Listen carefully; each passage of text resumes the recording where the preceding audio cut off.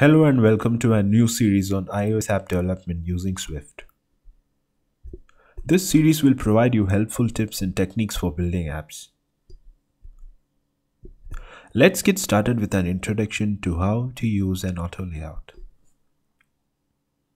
Let's start by creating a new iOS project.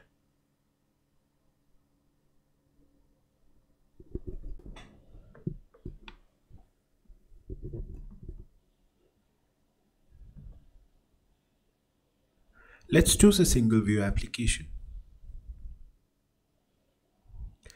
and fill in the required project details. I'll keep the language as Swift, as that's the technology we will be concentrating on in the upcoming tutorials.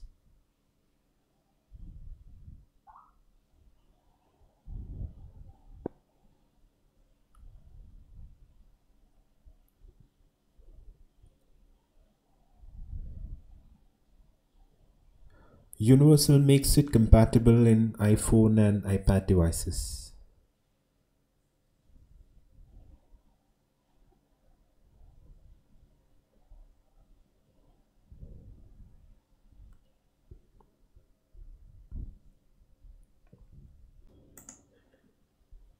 That creates a clean slate view controller which we can start working on.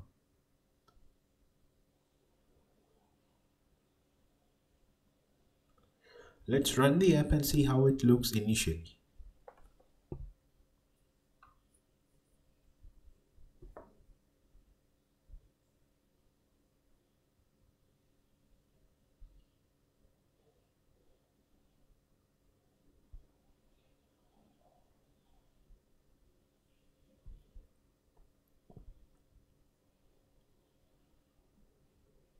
This tutorial does not tell you how to set the launcher screen, but this is more of an introduction into how you can start using auto layout in your application.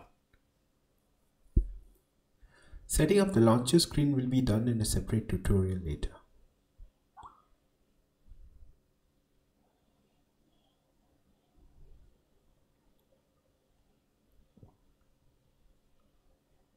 Let's set the screen size to 5.5 inches. It's up to you to decide whether to start with the smaller screen size or the larger ones.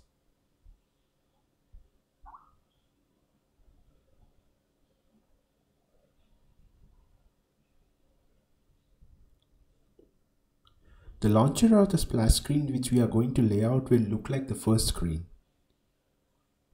Let's capture the background color from the sketch design and set it to the view which we selected in storyboard.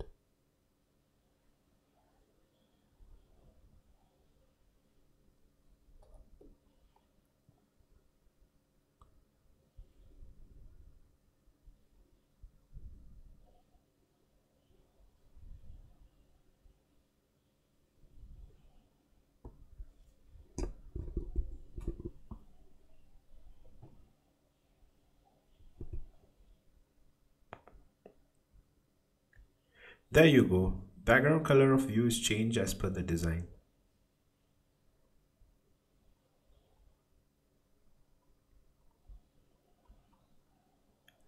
Let's go back and slice those images from the design now. We could need the slices for different resolutions, and Sketch is a great tool to do so.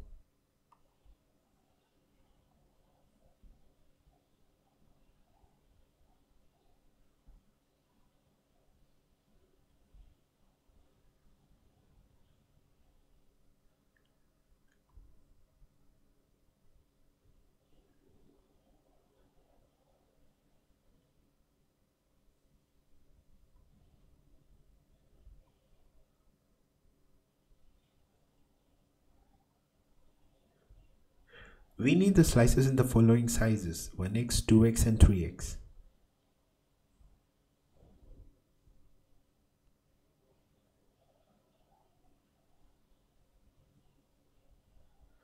I normally like to follow some naming convention with underscore before exporting the slices. The exported files will have the same name of the slices with those of *x support added.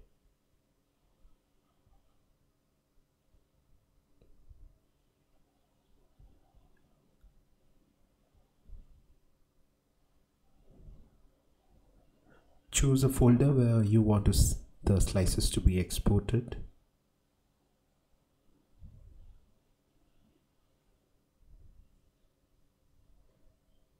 This applies if you're using a tool like Sketch.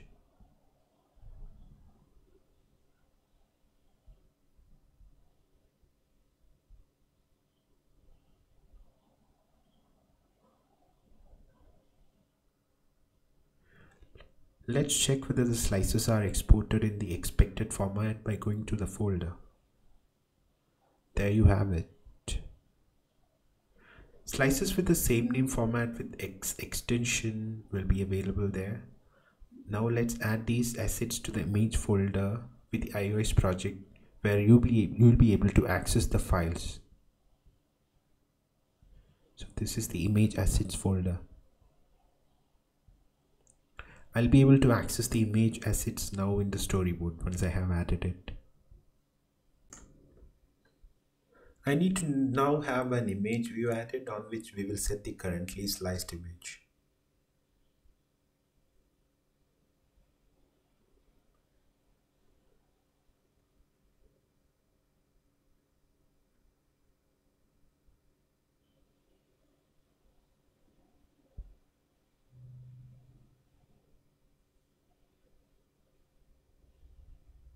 The image looks collapsed, so let's make it aspect fix based on the width and height of the image instead of the image view.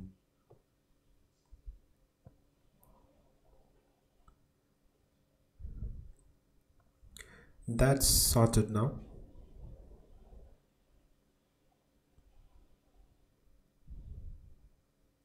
Let's make it as per the design now.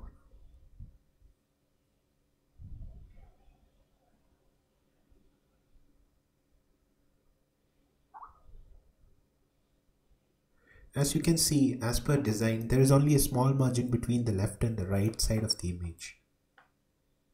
Let's do the same in our storyboard.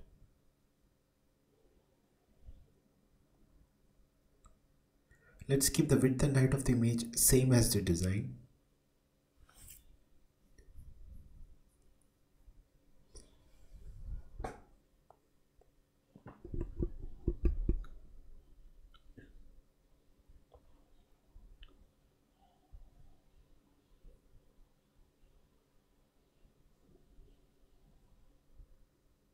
Now let's pick the other elements which should come at the bottom of the screen.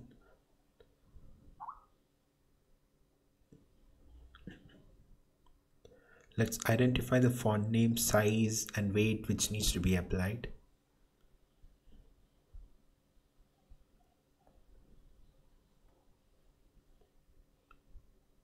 Let's add a couple of more labels which will represent the powered by details. Apply the font details which we captured from the design.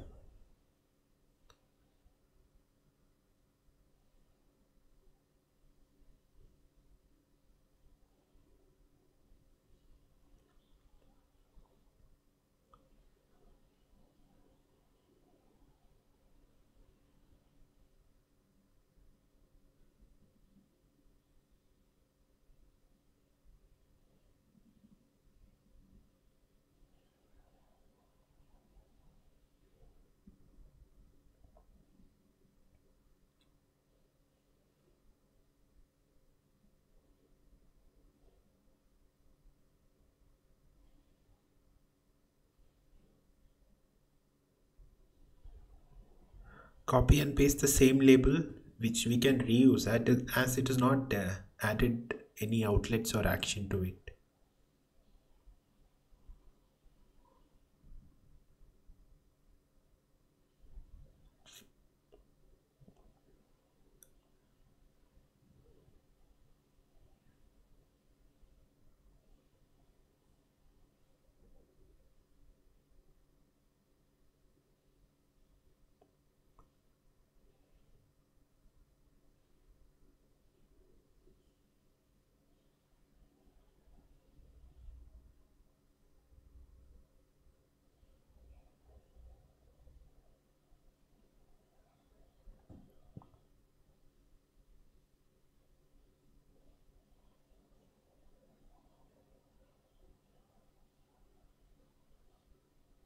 So we are done with our powered by labels.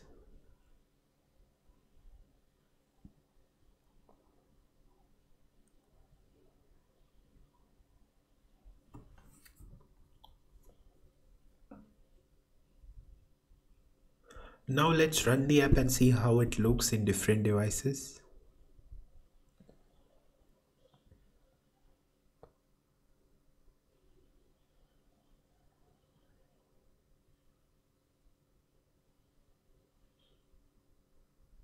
As we had done the design for iPhone 6s Plus, it will exactly look like the design even without applying any auto layout.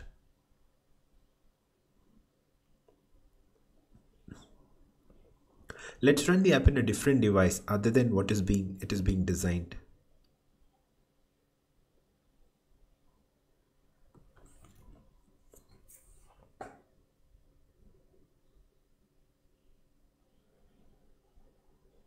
So in an iPhone 5s device, the layout looks broken simply because the screen design is static now.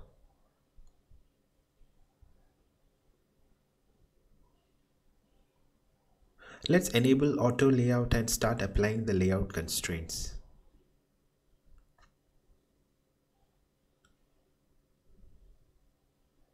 By default, you can see that the auto layout is enabled. All we need to do is start applying the constraints.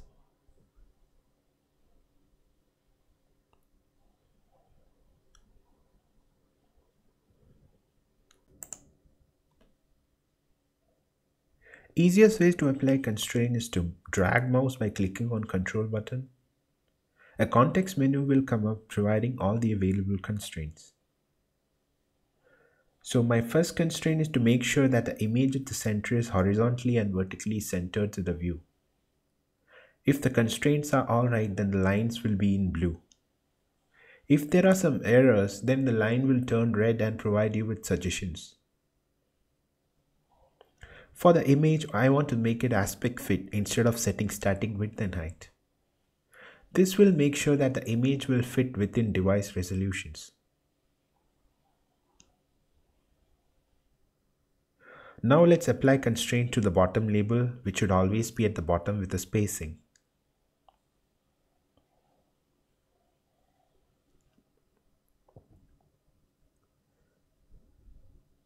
So I applied a vertical spacing constraint and I also kept the width as equal to the width of the label, as I'm pretty much sure it's not going to overflow in any other device resolutions.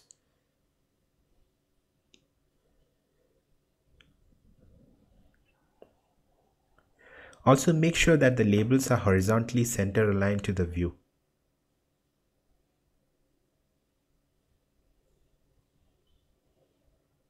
Both labels needs to have a vertical spacing constraints between each other.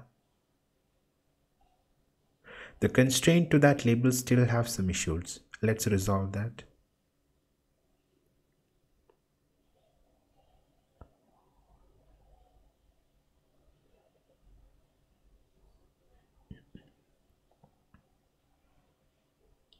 So all the constraints related to the label looks alright right now.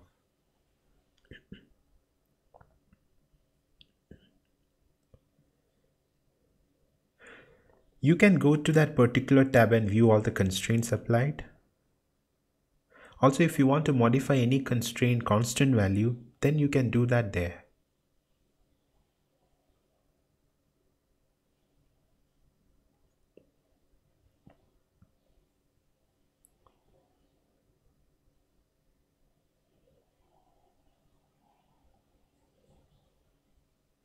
All the constraints related to the view are shown now.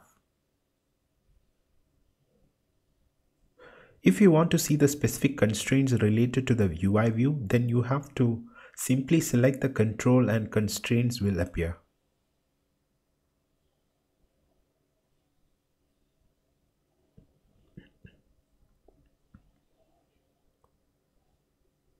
Let's run the app and see how the auto layout constraints have really helped us in handling the layouts. That's the iPhone 5s layout, which now looks pretty decent compared to the earlier broken version.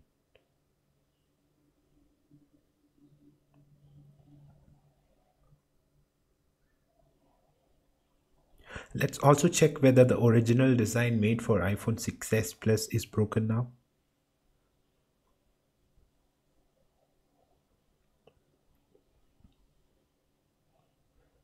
Works like a charm.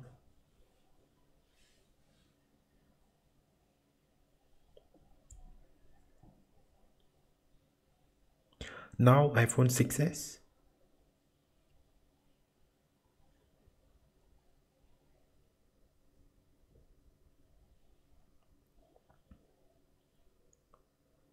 No problems at all.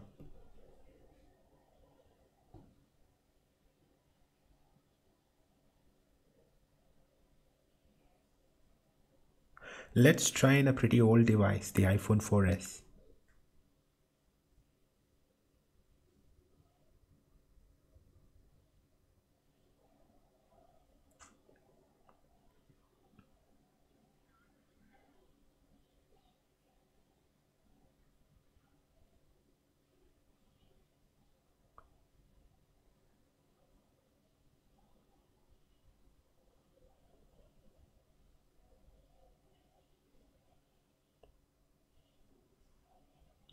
It does work well there too.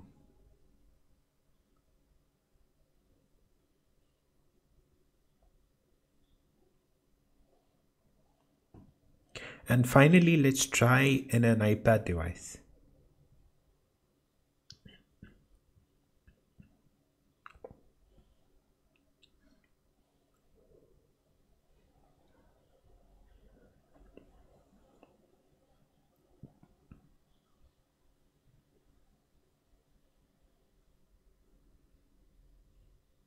Looks like it works in any device.